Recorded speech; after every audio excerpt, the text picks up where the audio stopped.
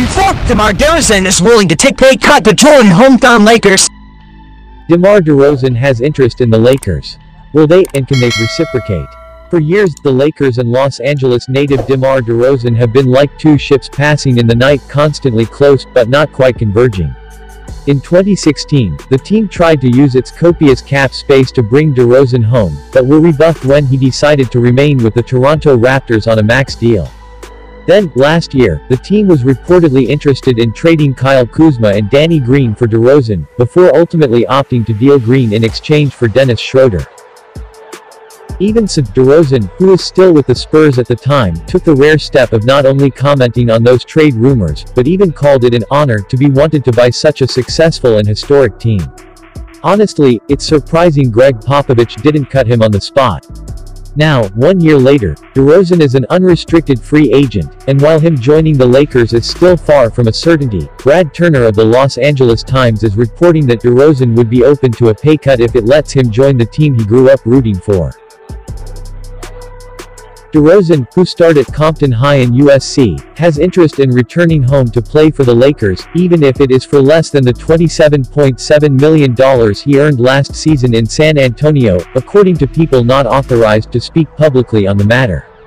DeRozan, a career 28.1% three-point shooter who has only taken more than 3 attempts per game in one season of his career, would not exactly fix the Lakers' shooting issues.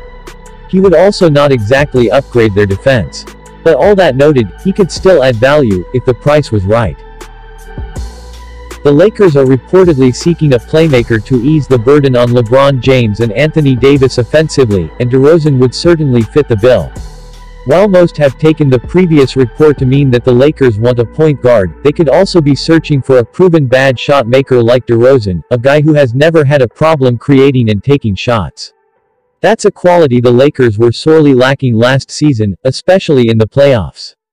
DeRozan has also morphed into a more modernized NBA player over the last few years with the Spurs. He may not be taking a ton of threes, but he has become a better passer, averaging a career-high 6.9 assists per game last season, and 7.4 per 36 minutes, also by far a career high. And all that came despite him having his lowest usage rate, 26.3, since the 2012-2013 season. DeRozan did it by embracing the way to make himself most effective on the floor at this stage of his career. After coming into the league playing 72% of his minutes at shooting guard, DeRozan has slowly shifted up 2 positions, culminating with him playing a whopping 69% of his minutes at power forward last season, per Basketball Reference. The real question, then, is not if DeRozan could bring some value for the Lakers, but how much of a pay cut he'd be willing to take.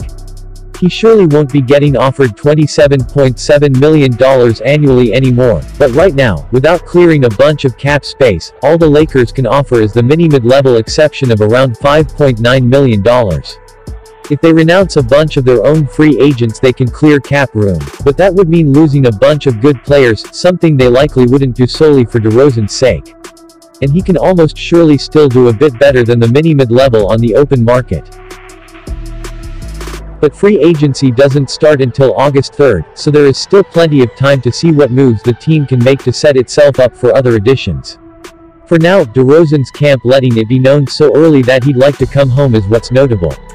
It just remains to be seen if that longing will fit into the Lakers' own plans. But if one thing is clear from all of these rumors trickling out this week, it's that the team will have plenty of options.